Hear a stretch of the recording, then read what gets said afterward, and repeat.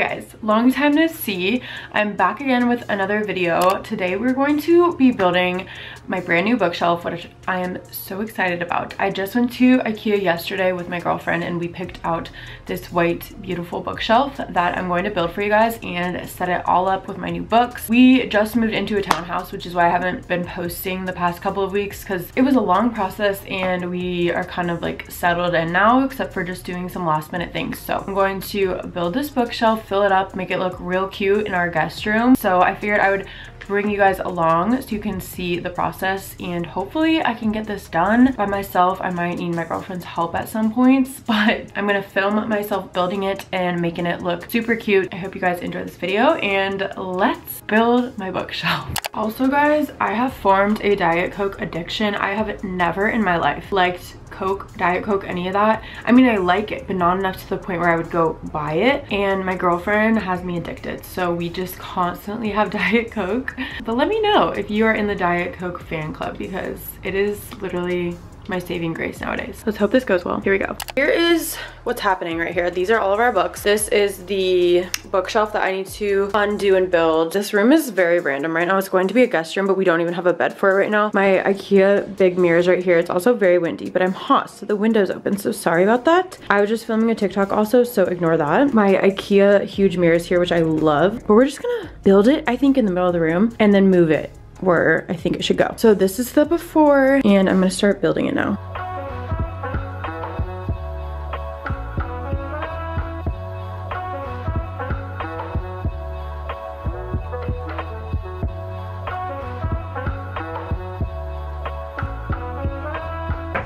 Okay, first 3 are done.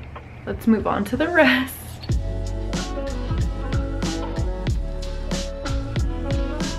Things are honestly going pretty smoothly right now. I'm just going to put the shelves on to the actual body of it, and then we'll start to see it come to life. Let's do this.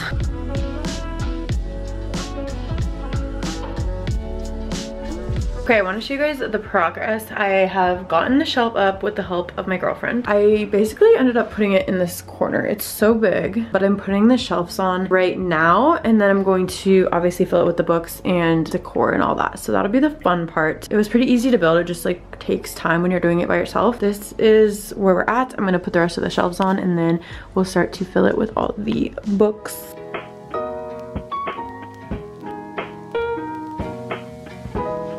All the shelves have been put on. Some of them are spaced out a little differently because I'm putting certain things on them, but we're gonna start filling it up and we'll see how it turns out. I think I'm gonna do by color because I think that's just easiest. It will look the best. So let's start filling her up.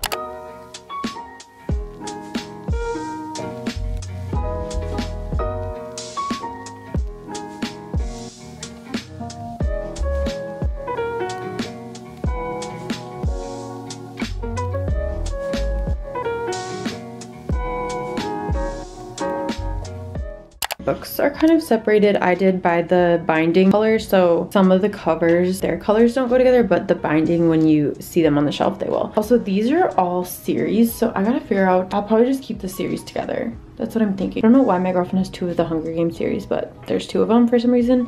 And then these are all like classic books that have really cool covers, but I'm gonna start putting these on the shelf. We'll do them by color, so here we go.